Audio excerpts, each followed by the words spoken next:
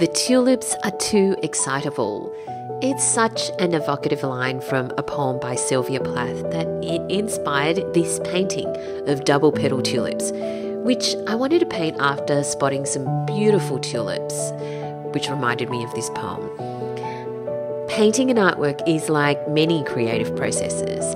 There's that initial excitable spark of the idea, and then the exhilaration of starting.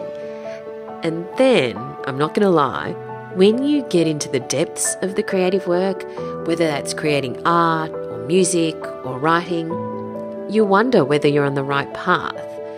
But when you push through, when you bother to push through, when you have the discipline to push through, when you have the motivation to get to the other side, there is the reward. Different kind of exhilaration. An understanding that you've emerged to your next adventure. The tulips are too excitable. I hope you enjoy them.